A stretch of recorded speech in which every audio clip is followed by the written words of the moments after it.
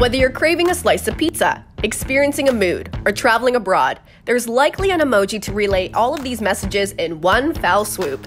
Emojis have become an extension of everyday language, replacing words and full-out sentences with typographical art that's become universal at this point.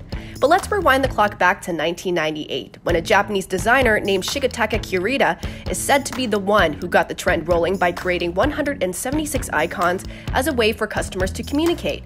He dubbed the icons emoji, combining two Japanese words, E for picture and emoji for character.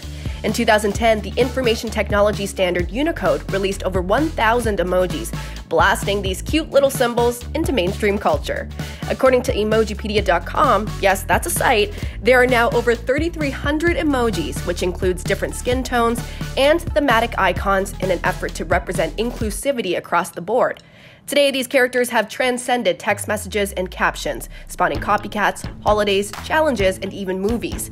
In 2014, July 17th was officially declared World Emoji Day.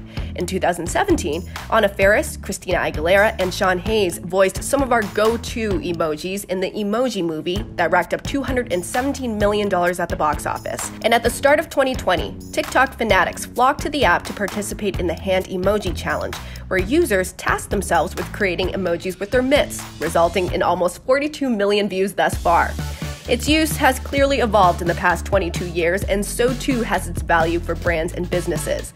Last July, statistics database Statista claimed 700 million emojis were used on Facebook alone, with brands personalizing their ads and users communicating the reactions to posts they resonate with. Social media professionals can now use emojis as another means to track engagement and strategize content moving forward. Emojis have evolved in ways we never imagined when a simple smile turned into this right on our screens.